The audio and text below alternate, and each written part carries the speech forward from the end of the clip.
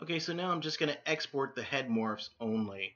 So we'll go back to export, and I have mouse head only.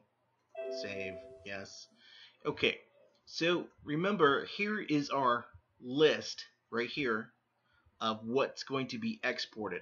And here is the key, and that is if you want the hip to be exported, it is going to be all lowercase hip.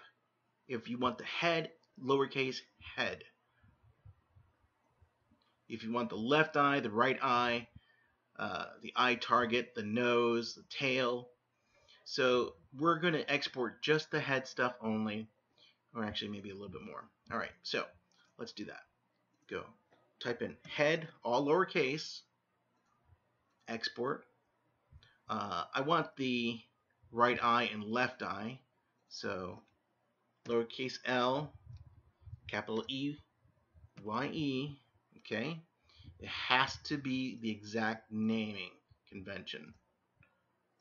Do the same thing for the right eye.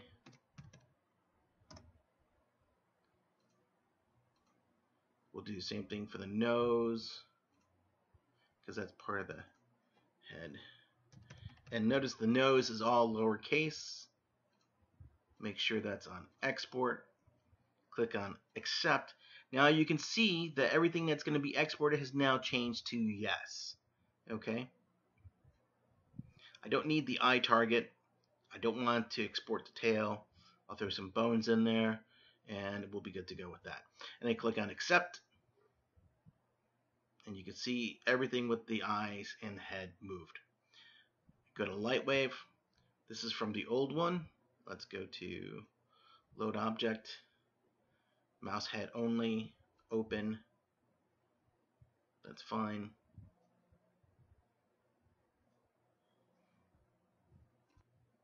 Okay, once again, so now we've imported that into lightwave. We go to our morph targets, and you can see the head is all there.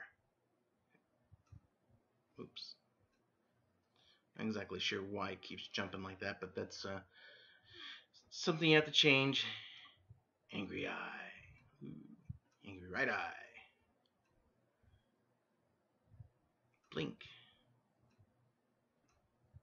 Okay, and there you have it.